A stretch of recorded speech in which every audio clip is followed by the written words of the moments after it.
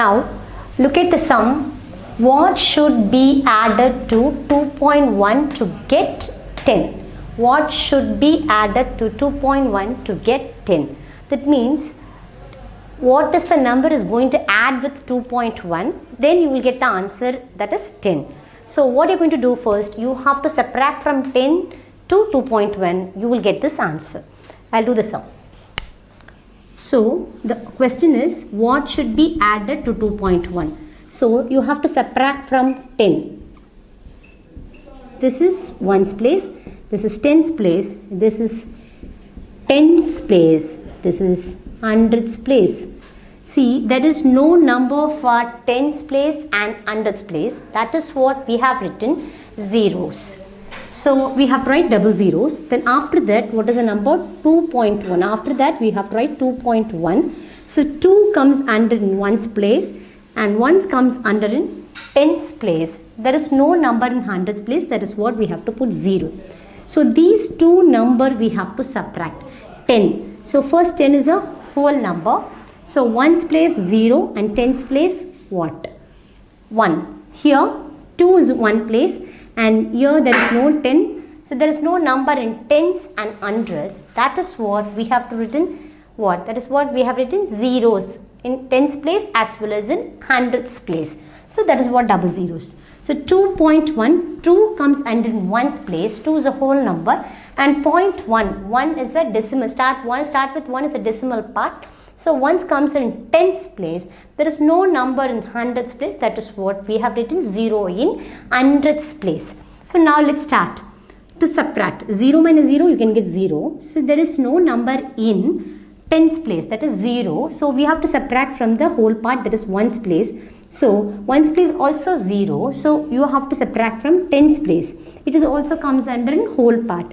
So one start with here, one is goes. You start with tens place. Tens place, what is the number? 1. So you have to subtract. You have to borrow 1 tens. So here it becomes tens. Now after that, you start borrowing from here.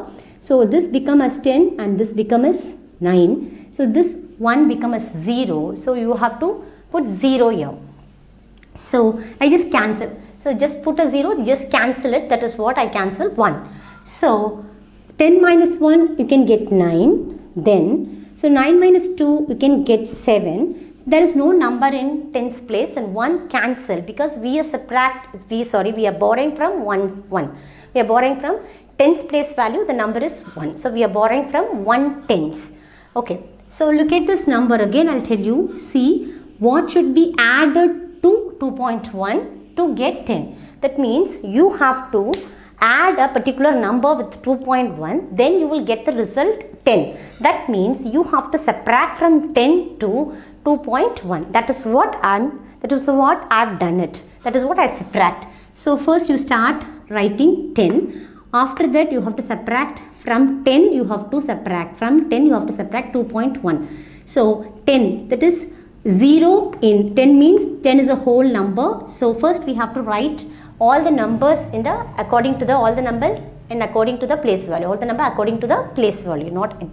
So 10. So 0 in what? 1 0, 0.00 I've written. I'll explain. So 0 in 10 means 0 in ones place and 1 in tens place. Then put a point. Then tens and hundred place, there is no number. So I have written for that particular digit 0, double zeros. That is 1 0 for tens place and another 0 for hundreds place. Now after that, I have to subtract from 10, that is the number is 2.1. So 2 in the ones place, this is the whole part. Then put a point. After the point, we can call it as a decimal part. So 1 in the tens place and there is no number in hundreds place. So that is what I have written, 0 in hundreds place. So 0 minus 0, you can get 0. So 0 minus 1. 0 minus 1, you can't subtract. So I'll go to the ones place, that is a whole part. So here also 0. So I can't subtract. So I'll go to the tens place value. So tens place, what is the number? 1. So I'm just borrowing from 1. So this 1 becomes what? 0. So here this ones place, this 0 become as 10. So I'm again borrowing from this 10. So this becomes 9. After in tens place, this 0 become as tens. tens. Okay, so what is the number 10 minus 1? You can get 9. So 9 minus 2 in the whole part, ones place.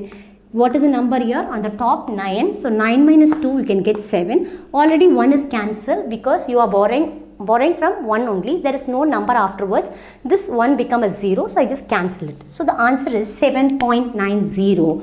7.90. See, I've told you already, after the point, if you put 0, you put how many zeros? If you add how many zeros, there is no value.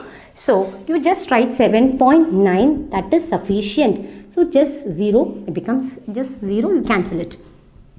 You can, if you want write, you can write 0, but there is no value for 0, just cancel it. So the answer is 7.9. You just check the answer, whether the answer is right or wrong. So what you're going to do, I've told you already 7.9 is the answer. So what is the question? What should be added to 2.1? So 2.1, you must add a particular number with 2.1, then you will get the answer is 10. So this is the number we find out. So 7.9 add with 2.1. You just add both numbers. This is ones place, this is tens place. So this is a whole part, this is a decimal part.